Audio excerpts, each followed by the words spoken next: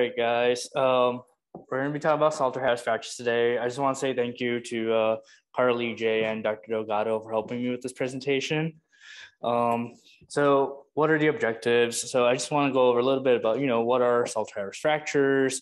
Why do they occur?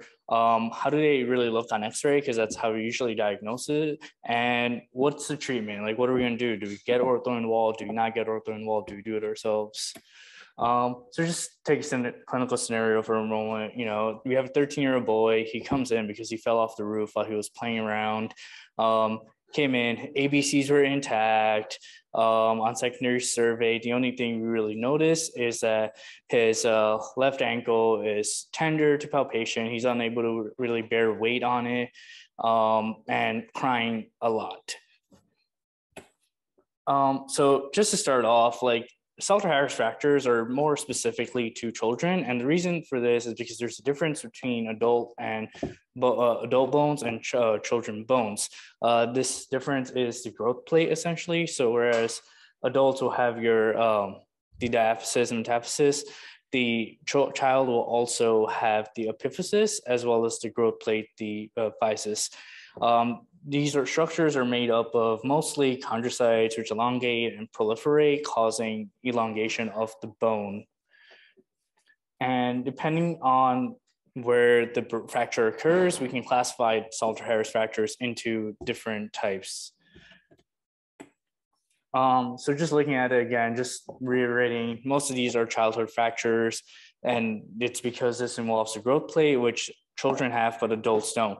Salter-Harris fractures actually make up about 35% of all the skeletal injuries in children, most commonly between the ages of 10 and 16. Most commonly are associated with trauma, such as a fall. And usually you only need an x-ray to make this diagnosis, so you don't really have to go crazy with CTs or MRIs. There are some cases, which I'll get to in a bit, but usually x-ray is enough. And this picture here just shows when the growth plate closes. So different bones will have different ages at which they close. It can be as late as 25 years with the clavicle, or as early as 14 years in the fibula, or 14 years with the digits here. So this is the classification.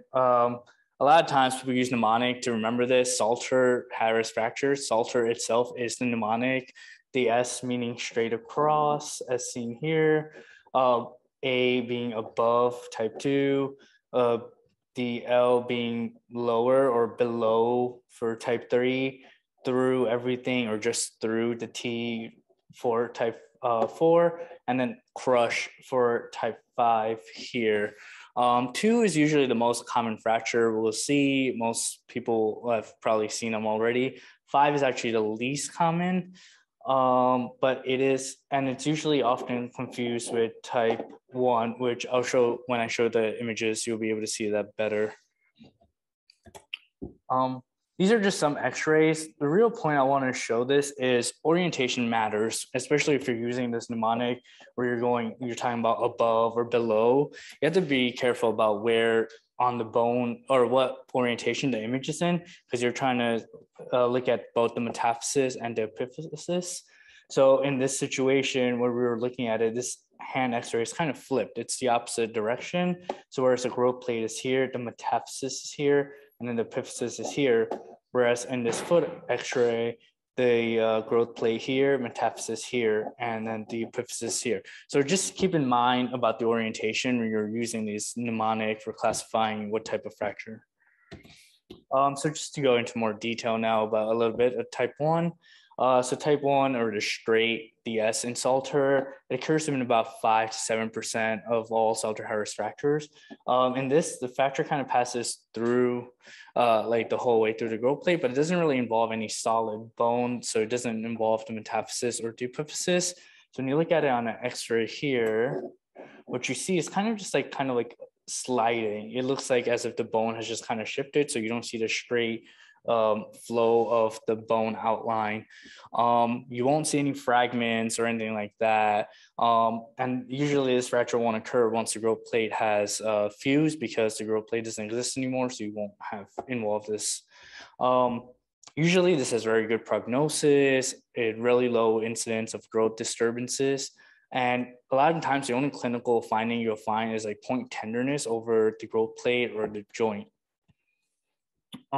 Moving on to type 2, this is the A or above insulter. So you can see it goes through the growth plate and then moves up above into the metaphysis. Like I said, this is the most common type of fracture in about 75% of all Salter-Harris fractures. On X-ray, you'll usually see kind of the fracture here. So you'll see the metaphysis here, the epiphysis here, and the growth plate here, and you'll see it kind of going up or above. Most of the times on the X-ray, you'll see just like a triangle shaped fragment. It's not going to involve the epiphysis at all. So you usually see it above the growth plate. This also has a pretty good prognosis. And the reason is because the chondrocytes that I was talking about that proliferate and elongate are preserved, and they don't really lose their positioning in terms of the rest of the bone. So type 3 is the below or the L in Salter, where you see it goes through the growth plate and then down into the epiphysis. Again, these fractures are about 7 to 10% of all Salter-Harris fractures. The reason these are a little more concerning is because over here is usually the joint surface or the articular surface, and it involves the articular surface. So on X-ray, you'll see this epiphyseal fragment right here where you have the growth plate. This is epiphysis here, and you see it going below. So you'll see that, and it has like a fragment. It's concerning because this fragment is more so loose compared to the rest of the, like if you had a type 1 or type 2 fracture. And because of that, this also has a poor prognosis compared to type 1 and type 2. It's not terrible, it's still favorable, but in this case, you actually do damage the chondrocytes, and you also damage the articular joint surface as well. And that can really lead to some problems such as growth, developmental arrest in these growth plates, as well as like limb shortening. This is one of the fractures that you may actually consider getting a CT or MRI if you're really concerned, because it does involve the articular surface, and joints and tissues are better seen on CTs and MRIs as opposed to just the X-ray. Type 4 or the T in Salter, it means like through everything. So it involves the metaphysis, the growth plate, as well as the epiphysis. These make up about 10% of the fractures. And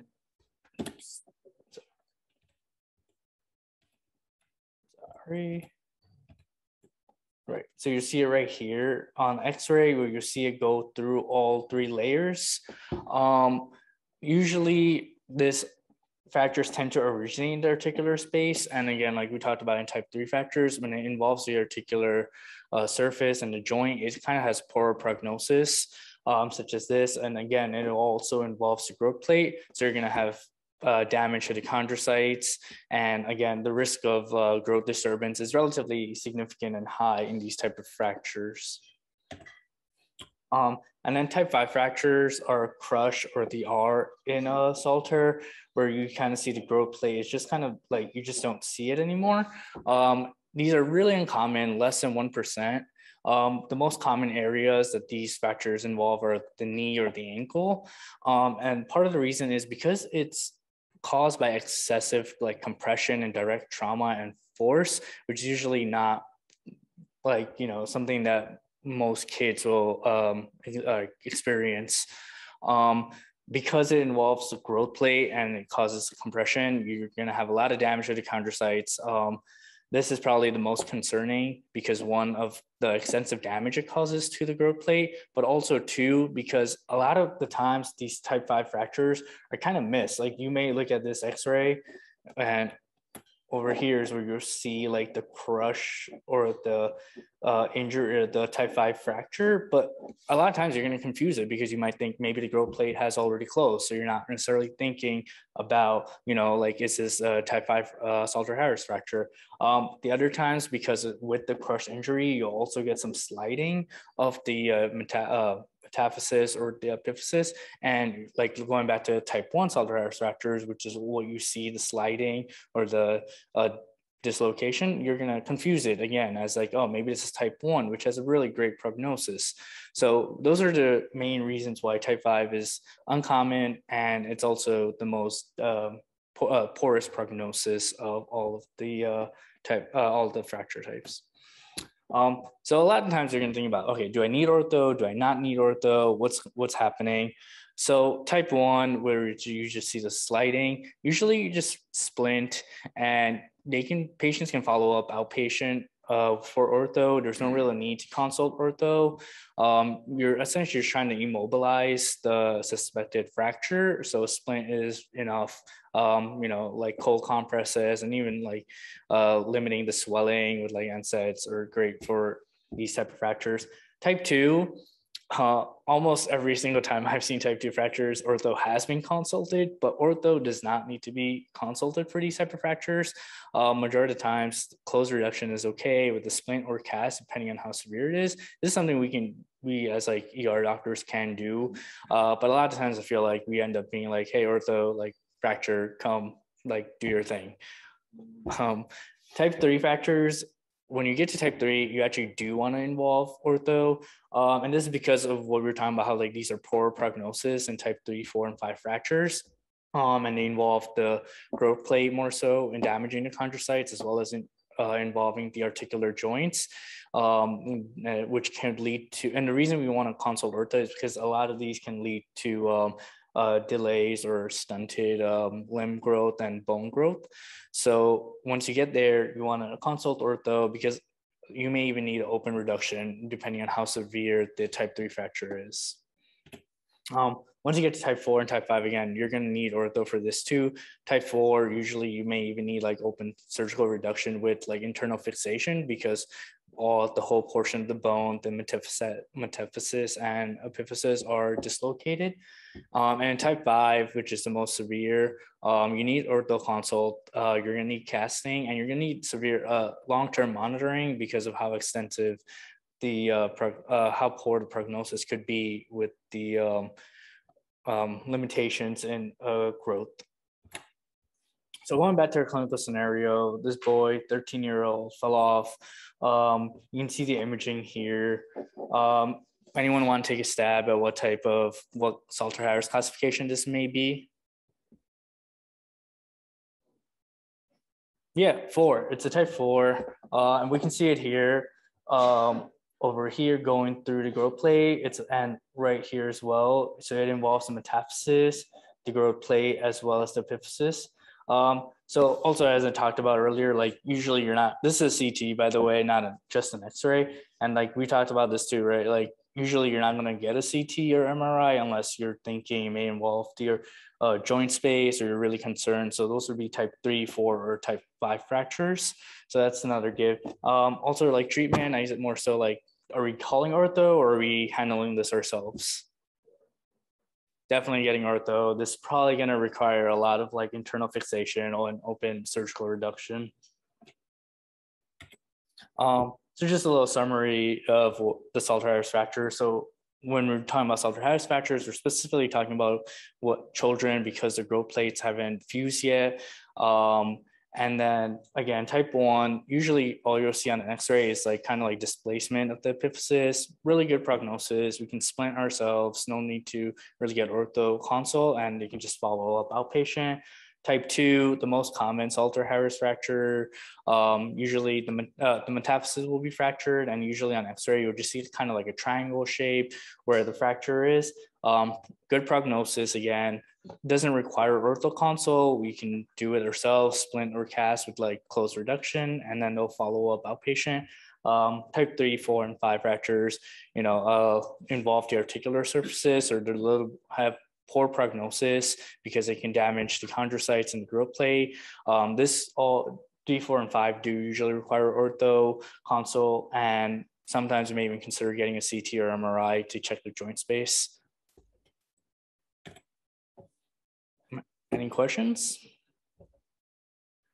So when you say poor prognosis, is that just like the growth the rest of the time? Right. So yeah, poor prognosis is usually like limb shortening, growth, the rest with the bones, because the chondrocytes do get damaged. And even if they're surgical, it's still at high risk. So yeah, they're still at higher risk, but it's better. And because usually once you have the surgical management, they're also like there's different, like I didn't go into too much detail because of time constraints, but there's always like follow-up and with orthopedics and like how often they're follow-up. Some of them will be like within like 2 weeks, some are within a month. So usually they'll have closer follow-up and extended follow-up. Like for type 5, you'll have follow-up for like usually up to like 6 months, very close follow-up within like the 6-month period, just to make sure that the growth is still like following the chart.